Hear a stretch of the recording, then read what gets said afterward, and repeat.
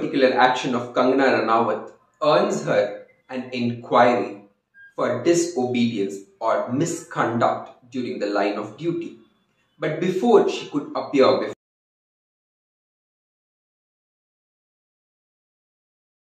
Hi, I'm Rajesh and welcome to another edition of Vlogging with Rajesh G.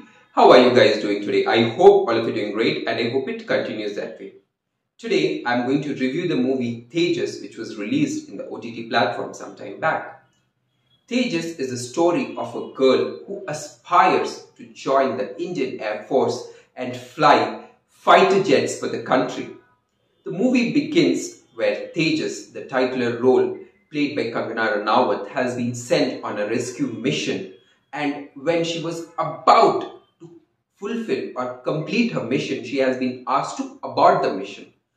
But Kangana decides to defy the orders and fulfill the mission because she's a go-getter. And let me tell you, the reason why she did that was that she was very close to achieving it, and aborting at that moment would mean the death of somebody which she didn't want to do. This particular act of Kangana had earned her an inquiry for misconduct. But before she could appear in front of the panel, a particular video has been sent to the Indian Defence Agency telling them that an Indian intelligence officer has been held captive by the Pakistan army. And at this moment, Kangana Ranaut gives vital clue about this particular officer who is in captivity, and she places a request before the agency to be included as part of the mission in rescuing this particular officer. Initially, the ministry was reluctant to hand over a prestigious mission like this to Kangana, but they decide to cross-check with her colleagues and mentors to understand her true potential. And based on the feedback which they received from both these quarters, they decide to hand over a prestigious mission like this to Kangana Ranaut and her partner in crime in such missions, Anshul. Will these two ladies create havoc in Pakistan? Will these ladies be able to discharge the responsibilities which have been entrusted to them or return back to India failed?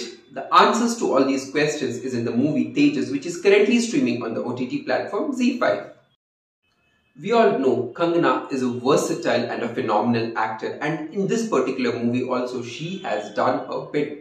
But she was pulled down by the storyline of the movie, which didn't meet up to the expectation of the masses, because it's a war movie and there are certain movies which has actually set benchmark, and if any movie is not able to reach up to the mark set by their predecessors, the movie is not going to do any wonders among the masses. And that was the case with Tejas also. They did a lot of publicity, but this movie failed to take off because of the storyline. And second thing which actually disappointed me the most was, it was a movie based on air combat, and the action sequences or the level of action sequences which I anticipated for this particular movie was not met.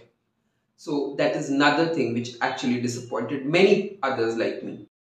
Another thing which actually take a toll on the movie was the storyline or the narration in which the movie has been directed. So sometimes we see what's happening in present of Kangana, sometimes they take us back. This back and forth were never syncing in together, and sometimes it brought disconnect in the storyline, especially for somebody who is trying to understand what is happening. Here, the entire fault was with the director, who couldn't understand how to handle a subject like this.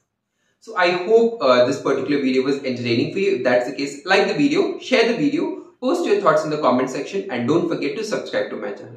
So until my next video, bye-bye, take care and spread the power of positivity around you.